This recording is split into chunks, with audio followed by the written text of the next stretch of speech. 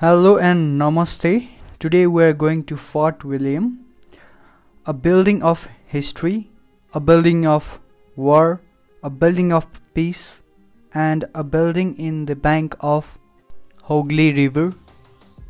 We're going to Fort William from Dharmatala, so we had to take a metro and some few minutes of walk, and we're there.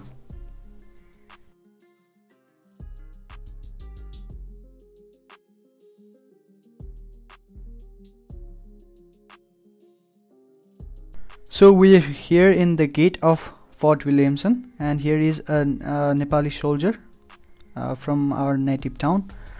So let's see what's inside Fort Williamson for the first time ever. Let's go.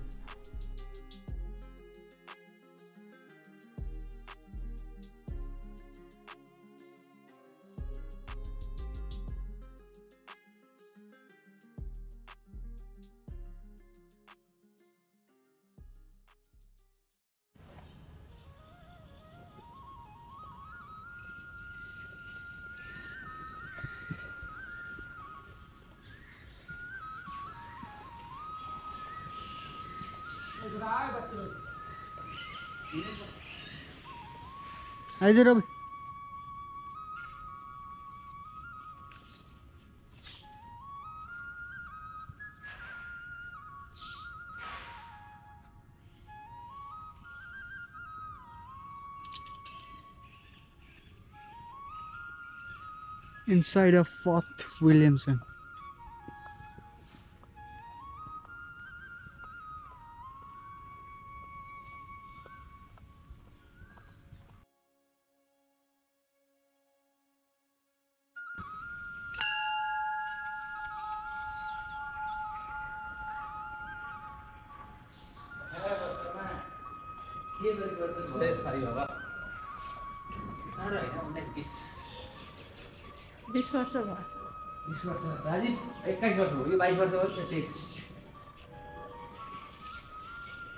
जय हो भगवान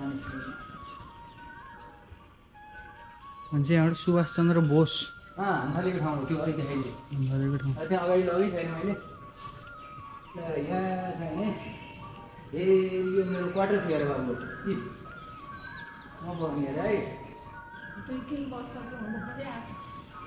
है 20 वर्षपछि आयो हैन त ए यो क्वार्टरमा मैले अर्जुनलाई पनि राखेँ कुन क्वार्टर हो यहाँ भित्र पुरा तलको कहाँ गएछन् भन्यो अनि यहाँ मन्दिरमा प्रसाद मिठाई लड्डु के खानु पाए नि कुर्दै आइहाल्ने हामी यहाँ मेरो क्वार्टर थियो मेरो बिस्तारा टोयलेट बाथरुम सबै थियो कि मलाई यो भित्र अहिले सब बन्द गरेछन् किनभने उ त्यहाँ देखिन त्यो पनि छ धुलो भइराखेको यहाँभित्र दुईटा बेडरुम छ एउटा लबी छ एउटा किचन टोयलेट छ हैन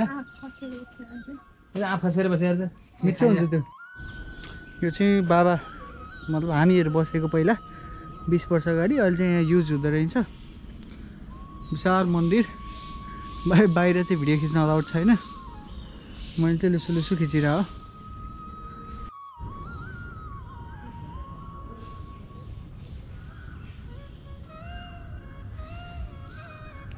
त्यो रुखबाट खसेर चाहिँ चट्ट पाकेको आँप अब खाने हो ल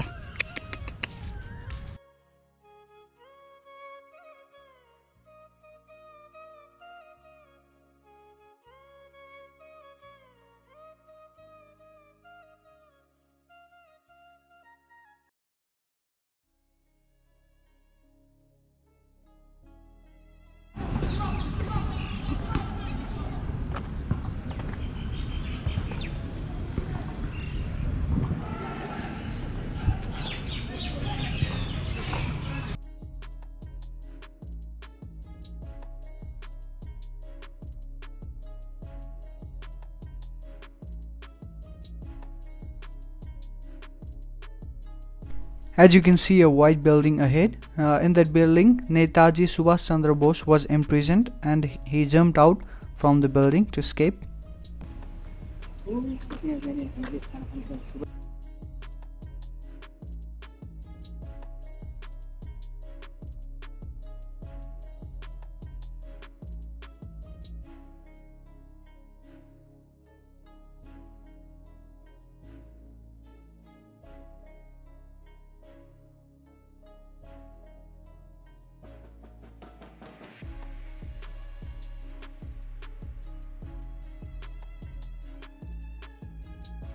There is a famous dialogue in Hindi, "Risk hai to iske," from Arshad Mehta, and as this is a highly sacred places in India, but I tried to create a vlog here. I think this is for the first time.